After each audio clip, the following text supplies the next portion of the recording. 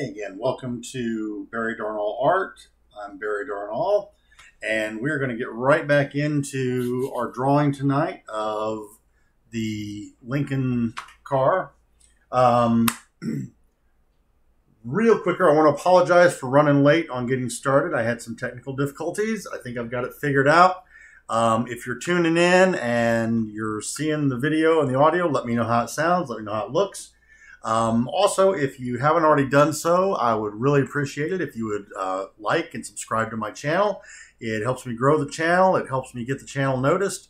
And if you hit the notification bell, you'll also get links to my videos. You'll get notified anytime that I post a new video or a live stream.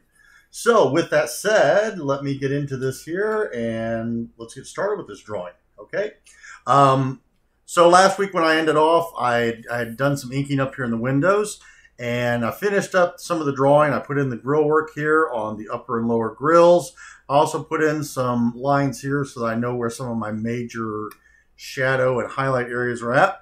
So what I want to start off with now is I want to get into this grill work down here. So we're just going to jump right into it. And here we go. And here we go.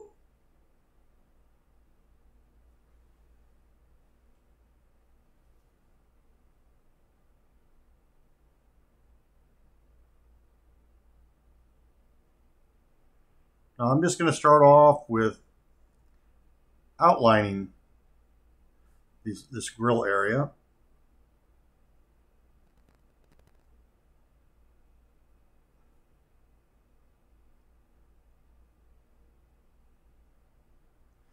And then my plan is to come back in with the brush and ink in the majority of each of these.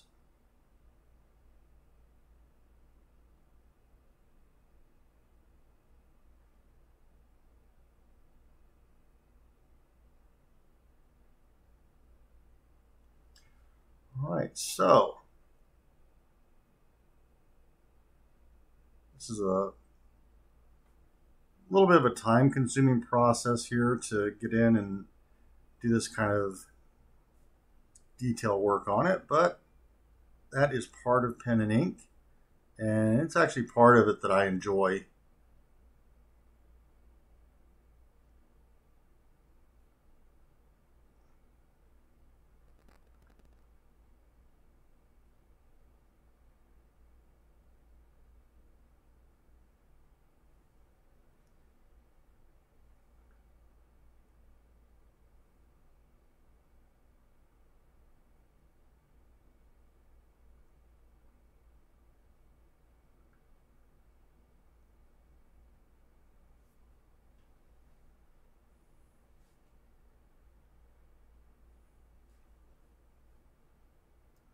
Okay.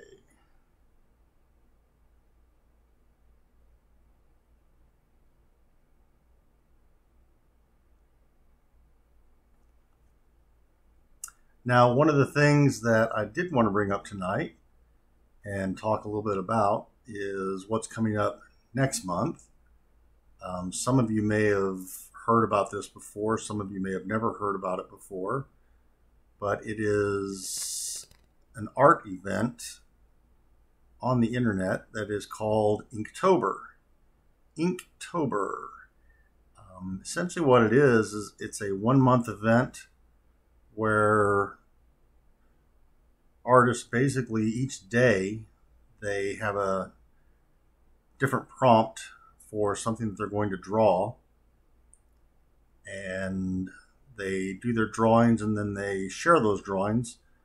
Most of them share them on the internet on YouTube or Facebook. I did a few of those last year and really enjoyed it. Last year was the first year that I had actually done Inktober, and so I am making plans to do it again this year. I downloaded the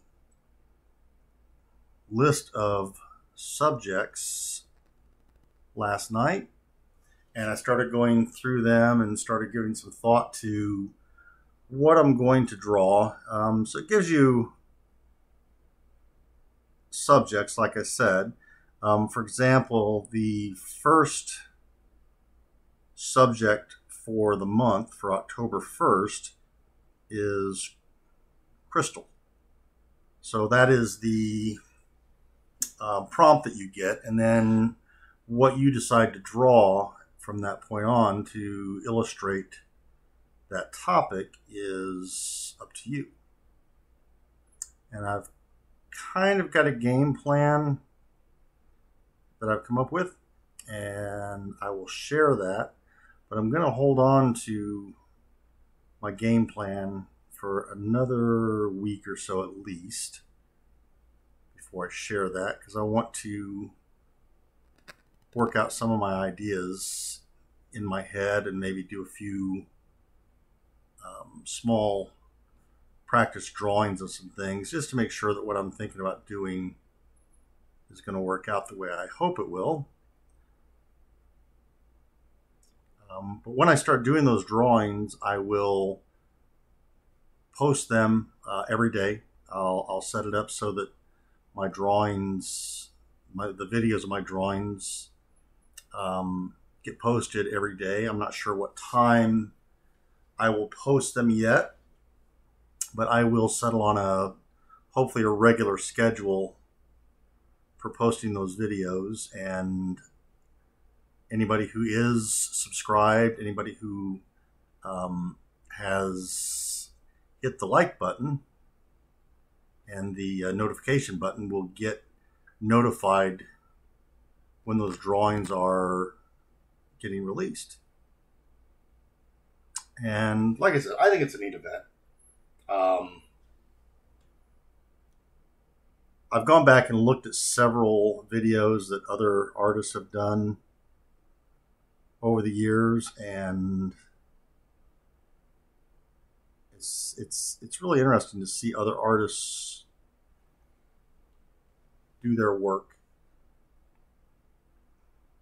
If you're tuned into this right now, or if you've gone out and watched my videos, you can kind of appreciate what I'm talking about as far as how enjoyable it can be to watch an artist do their work, to watch what they're doing unfold and come to life. And I don't know, I probably will do at least a couple of live streams in October where I'm working on some of my drawings. A couple of them are going to be fairly quick and simple, I think. So when I get to those, I may just do live streams on those, and I will try and make sure that everybody is aware of when that will be. And I would encourage you to go take a look at it. You can just go out and do a search for Inktober, and it should bring you to the website.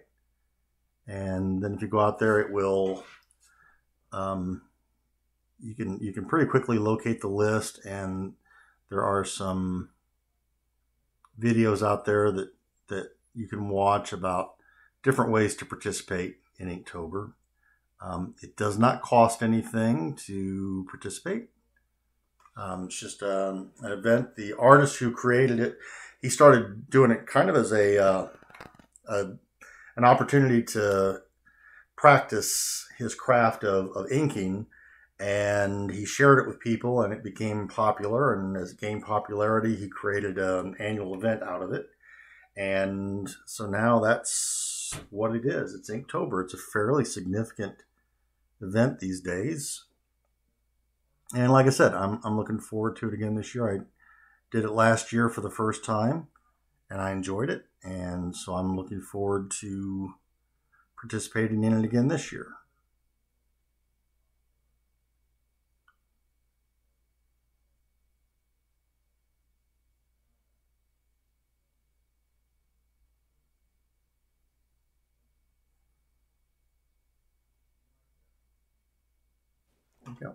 Okay, so I've got some of that line work put in, and now I'm going to get in here and start doing some inking. So if you're tuned in, again, welcome. I'm glad to have you here. If this is your first time tuning into my channel, Thank you for tuning in. If you're coming back, thank you for coming back. I hope everybody has had a good week this week. I know mine had a few challenges in it here and there, and but those things are behind us, hopefully, and the rest of the week is going to go well. And like I've said before, and in some of my comments, sitting here and working on drawings is part of my escape from the stresses of day-to-day life. This is where I come sometimes to kind of step away from it and give myself a break. So I do want to take an opportunity. We had some good news this week, or towards the middle of this week. My stepson and his girlfriend got engaged, and they actually got married. It was kind of a quick turnaround on things, and there were some reasons to do with he's in the military and they're getting ready to transition to a new assignment, and so they needed to take care of that. But my wife and I, wish them all the best. We were both really excited for them, and we hope that they have a very good and productive marriage. I give her a hard time. She's a really fun lady, and she takes it well, but I go out of my way to give her a hard time. But I love her. She's a special woman, and I'm glad that my stepson and my wife's son have found each other and are moving on in their life together.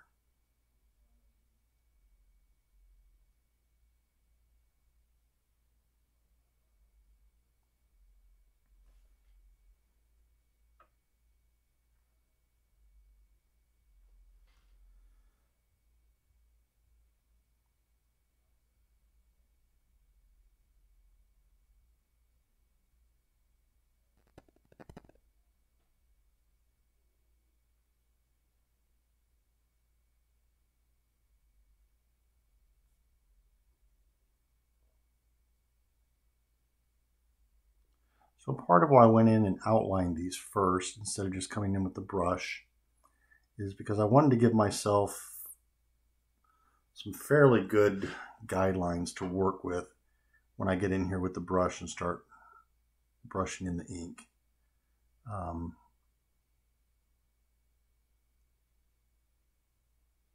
Like I've said before, some artists can get in here and they can just start going freehand with the brush or the pen, and I've done it as well. And I probably will do some drawings in the future where I just jump in with the pen and start drawing. But for the most part, the drawings that I do are planned out, and I do pencil drawings, which you can see the pencil drawing here, to map out what I'm doing, to get the proportions and the positioning of things right and the way I want them. I consider myself to be more of a realistic artist. I don't do very much in the way of abstract or anything like that. I like to create artwork that represents something realistically, and so to that end, when I'm doing my ink drawings, I want to have a fairly good roadmap to work with from the beginning. So that's why I come in and do my drawings first, and then I ink on top of the pencil. And the nice thing about it is when I get done the last stage pretty much of most of my drawings is for me to go in and erase any of the pencil marks that are still there. And once that's done, you don't see any of the guidelines that I put down. I know some artists who actually leave those in place, and for their particular style, it works. I've seen some artists who've done that, and it really looks good. I mean, it's just, it's part of their drawing. It's the way they work. For me, I like to erase the lines because I like to just have the ink. I like for people to focus on the ink work and the line work that I've done with the pens, or in this case, the brushwork that I'm doing. Now, even though these little areas in the grill, they're not big areas, but for me to sit there with one of my fine liner pens and try and fill these in as quickly as what I'm doing with the brush would take quite a while. And I can do this with the brush pretty quickly. Fill these in fairly quickly and get on to other more exciting things.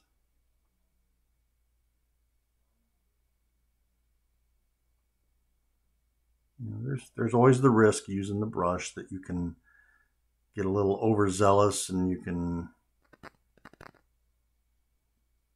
get outside of where you're wanting to put it down. It's just a matter of taking your time, being patient with it.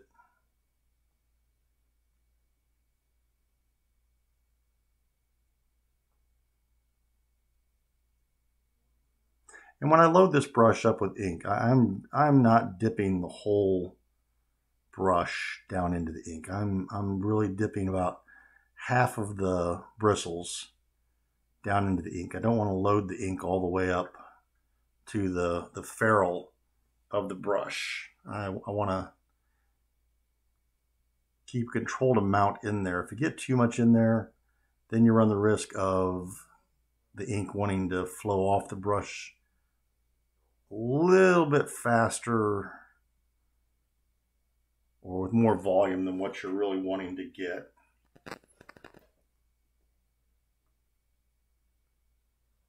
So I dip it in there, wipe a little bit off, and then just go right back in here and start putting it in there.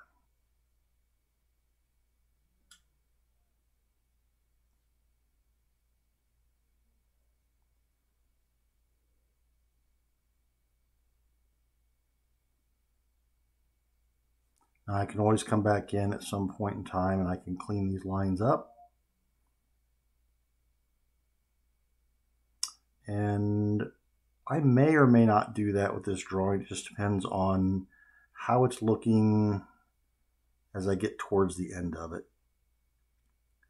Every drawing that you do, or at least every drawing that I do, it has certain qualities and certain characteristics to it that you kind of say, okay, I want it to have this feel, or I want it to have this look.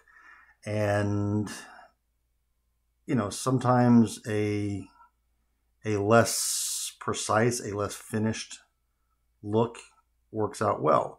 With this car being that it is an older antique and it is already dinged and dented in several places and it's banged up, having my lines be, perfectly straight and refined looking may not be the look that I want.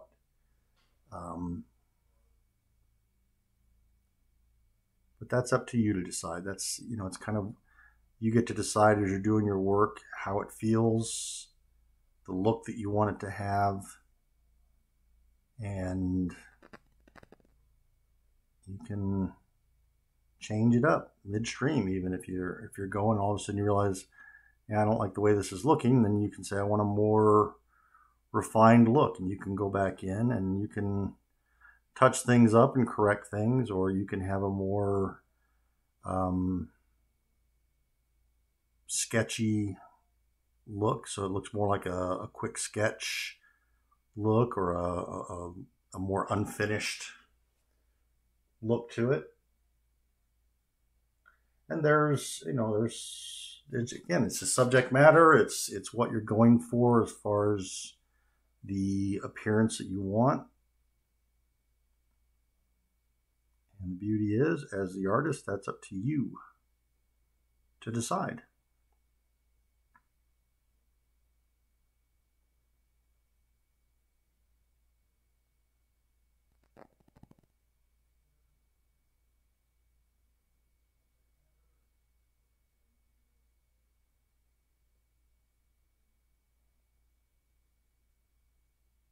Now this lower grill, fortunately, is going a little bit more quickly for me.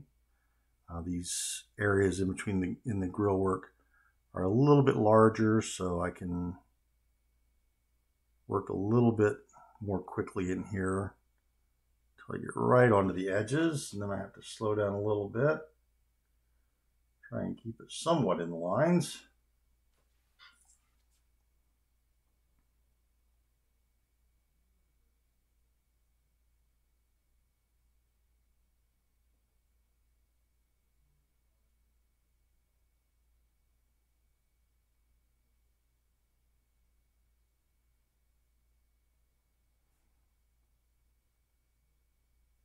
And I think as I start to get this in here, that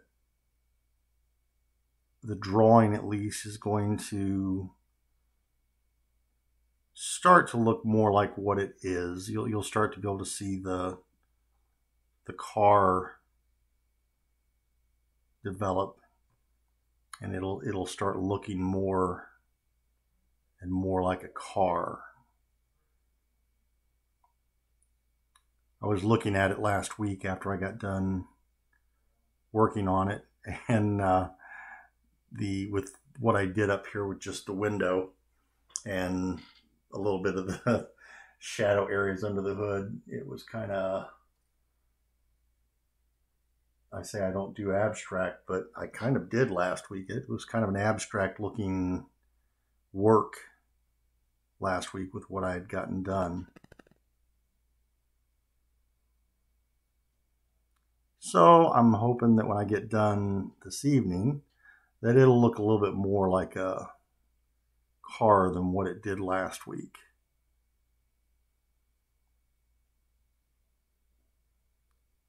I think with these older cars, the grill work and the chrome and the design of these things, they were just, some of them were absolute works of art in their own right. Whoever came up with the designs for these vehicles was really in tune with how curves and reflections and shapes work together. They weren't really focused on aerodynamics back in the day. They were really looking at the aesthetic of the vehicle. They'd gone from the Model T, which was a really boxy looking vehicle, but it was very functional. And once the automobile market was obviously a big market based on the Model T and a few other cars, the manufacturers started trying to figure out how could they appeal to the buyers and the drivers, and to compete with one another.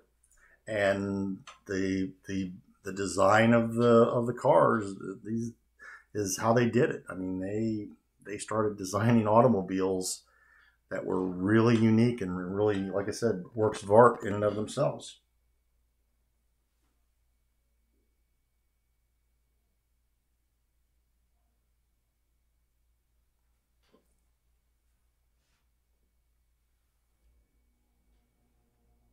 Let's see, what was I going to do here?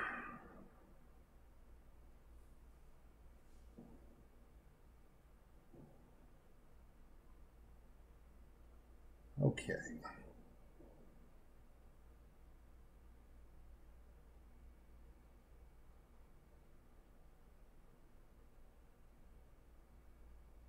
Yeah, just bear with me a second. I'm looking at my reference material here and trying to sort something out.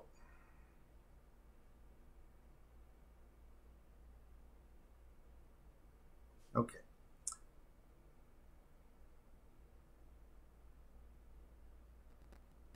Sorry about that. Sometimes when you are doing this, you have to stop a little bit and take a look at what you've done and what you're doing to make sure you are on the right path. I just want to make sure I was looking at something the way it was and not just what I thought it was. Okay, so I think that will do it for the brush at this point.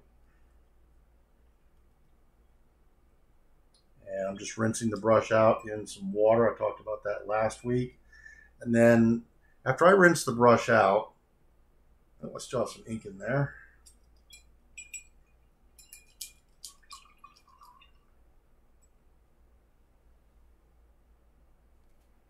So after I rinse my brush out, I'll take it and I'll actually put the brush in the crease of my hand and I will twirl it. Hopefully you can see that okay. But I twirl it and kind of pull it through my hand. And what I'm doing is just trying to shape the brush a little bit. Oh, I still have a lot of ink in there. I think I'm going to just let that soak in the water. But that's what I do. I twirl it and I use the crease of my hand like that to shape the bristles and keep the brush with a nice shape. As it dries, it holds that shape. And it makes it ready to go for the next time. You don't have to spend a whole lot of time trying to make the bristles do what you need them to do the next time around.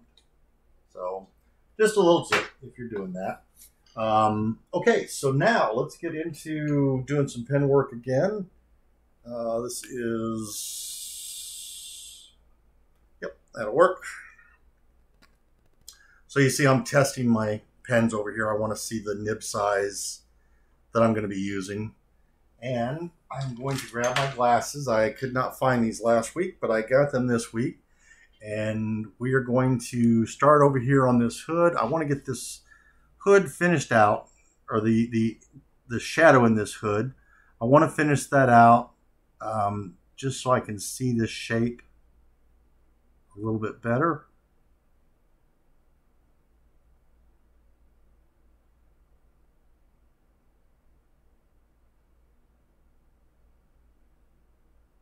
There we go. And now I want to do a little bit of work up here on this side where I brought this shadow up. I just want to be able to see what I'm looking at here a little bit more completed.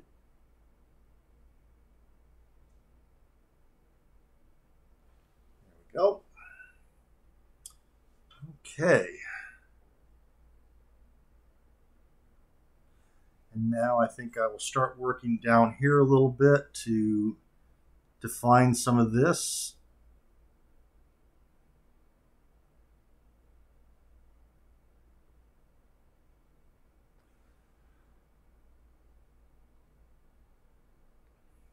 So another thing with these older cars, and you just don't see it on most cars today. These cars had massive bumpers. I mean, these were just amazing pieces of iron that were on the front edge of these cars. They were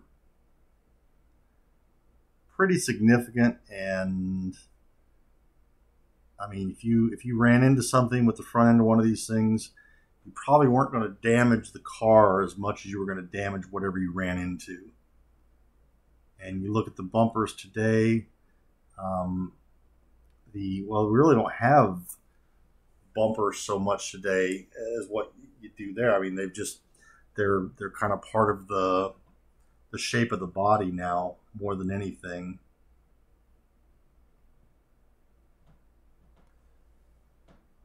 But I definitely remember as a kid, some of the bumpers that were on the cars that my folks earned. I'm going to pull this back just a bit here. I knock that back a little bit.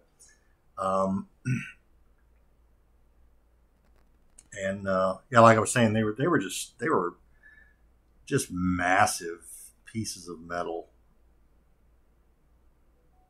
Definitely did not want to be on the business end of one if you were in a wreck.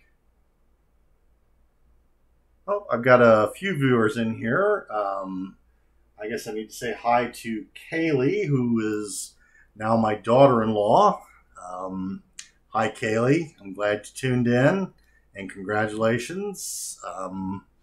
You're already part of the family, but welcome to the family anyways.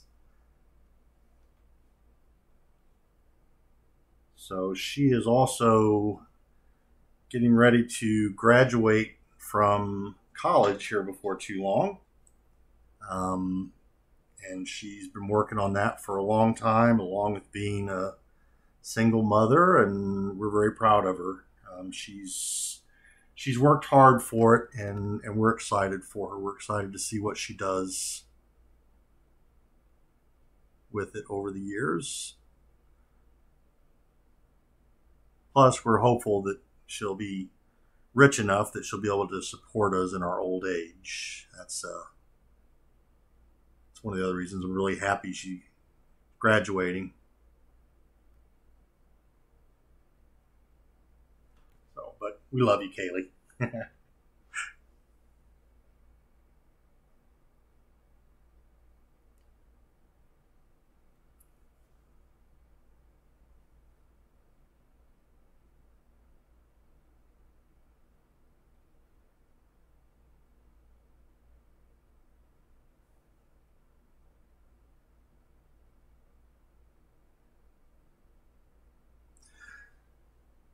So I see we've got a few people in here.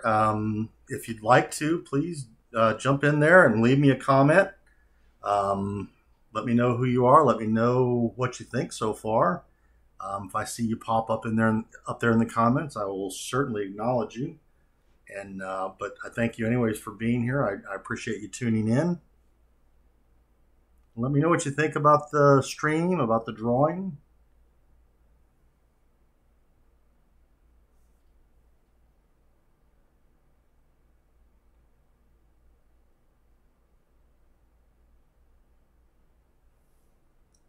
Okay.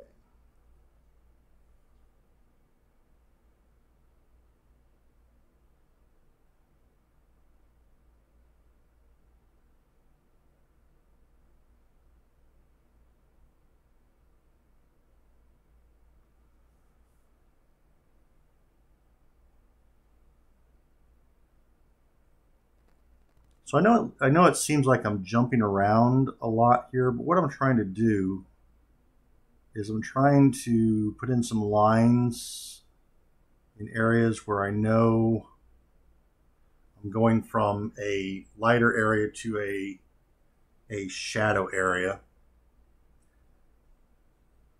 And if you watch when I did the drawing of the parrot, you'll see that I use those lines as kind of my guide to show, okay, this is going to be an absolute black shadow in my drawing. And that lets me then come in here and do my cross hatching. And I can bring that from a lighter shadow area down to an area that is almost just a black shadow area. So I do that most of the time when I do drawings, when I do pen and ink drawings. it's something I was taught to do years ago, and it's worked well for me over the years. So I just pretty much stick to it because it has worked so well.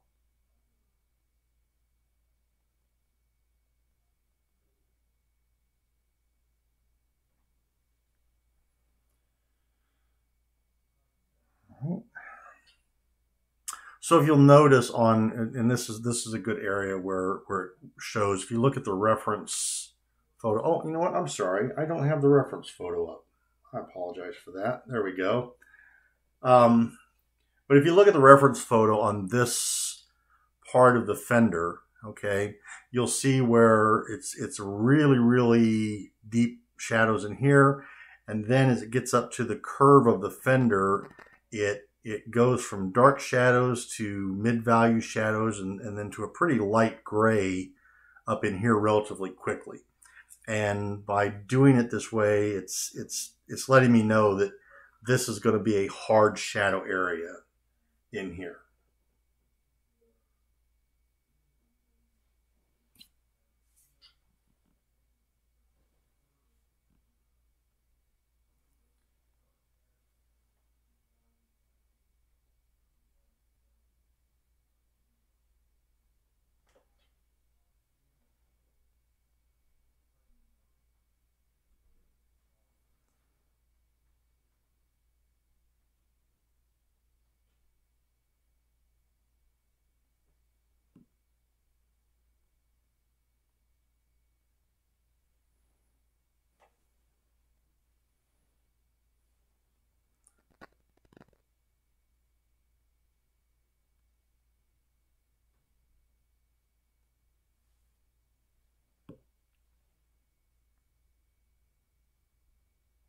I'm fixing this over here.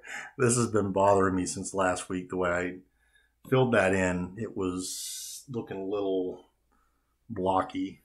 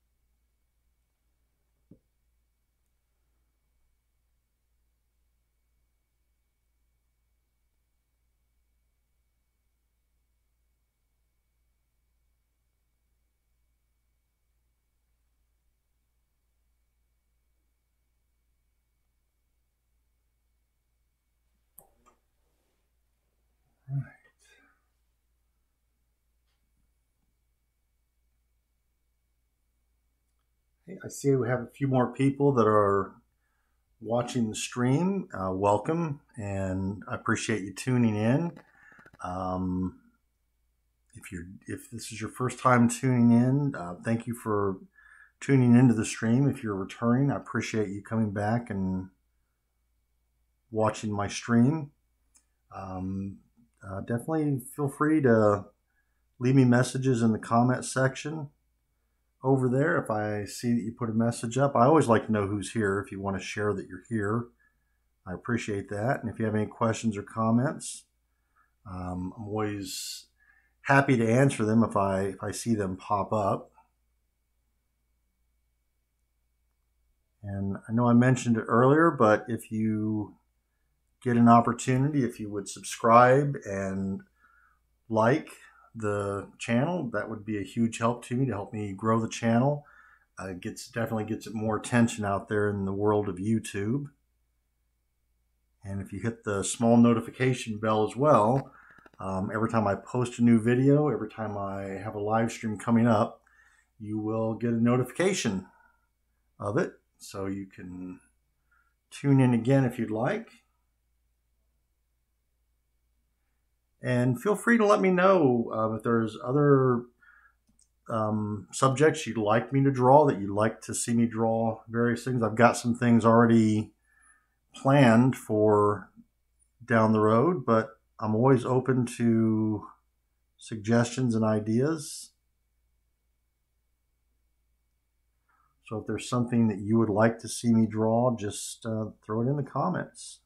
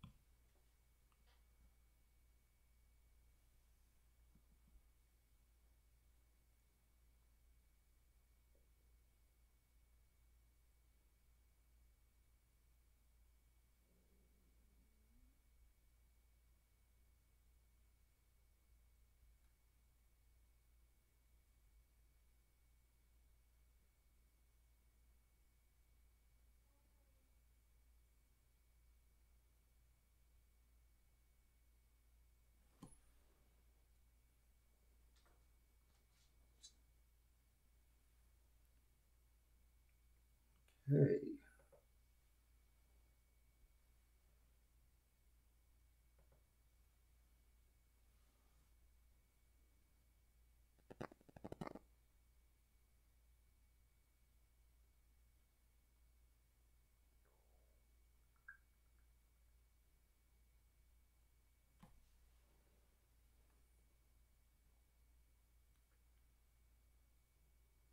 All right, so we are coming close to the end of this particular live stream.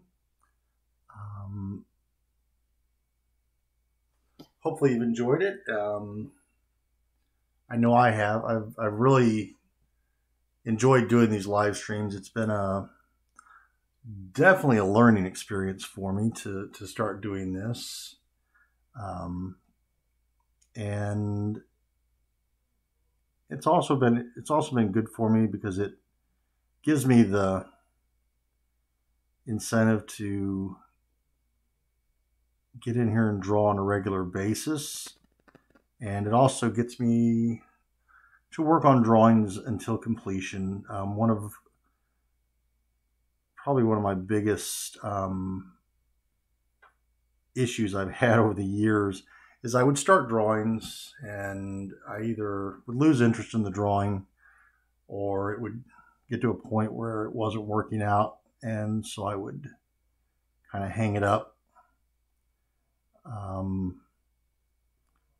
I think I've gotten away from that a little bit more over the years, but it's a good way for me to practice and bring my drawings to completion,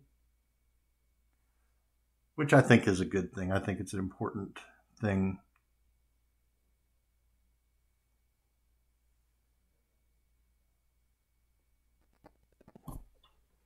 Right. Now I'm going to real quickly here, I'm actually going to go with a pen. It's a lighter ink pen. So instead of the black ink I've been using, I'm going to come in here and fill in this mirror with the lighter ink.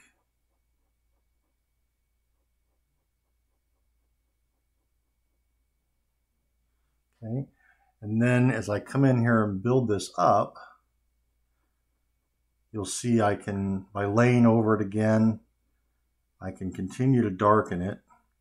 But what I'm trying to preserve is there's like a little highlight over here. And I want to preserve that highlight because that's what's going to help to define the shape of this mirror. And it's round, but it's got a shape to it. So this is definitely not just flat.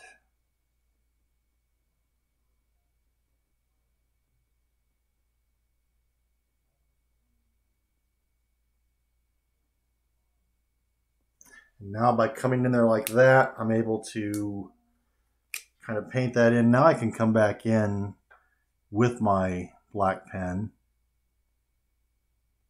and I can start to darken up the really, really dark shadow areas.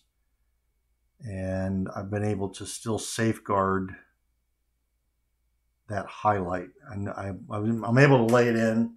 I know where it's at. I know where it belongs. So, okay, I think that's going to do it for this week. Again, everybody, thank you so much for tuning into my channel. I truly do appreciate it. I will be back here again live next Thursday, 6:30 Central Time. And I invite you all to join me again. Tune in, watch what I'm doing. Please feel free to share. Please feel free to comment. And I will see you next week. Until then, everybody, please keep drawing and have a great week. Take care.